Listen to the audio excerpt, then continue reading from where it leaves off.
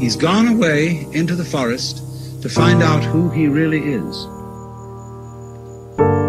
Because it's very difficult to find that out while you're with other people. And the reason is that other people are busy all the time telling you who you are. In many, many ways.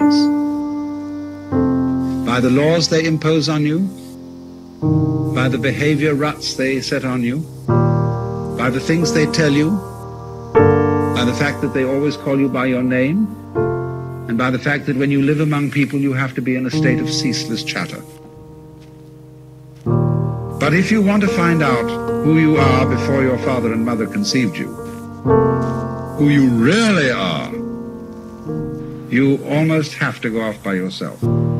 Go into the forest and stop talking, even stop thinking words, and be absolutely alone. And listen to the great silences.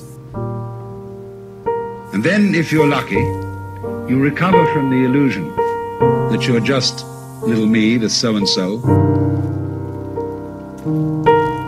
and you attain the state of nirvana, which means the blown-out state, the relieved state, the sigh of relief. Nirvana may be translated into English as, phew, I've at last discovered that I don't have to survive. I can survive, of course, but I don't really have to.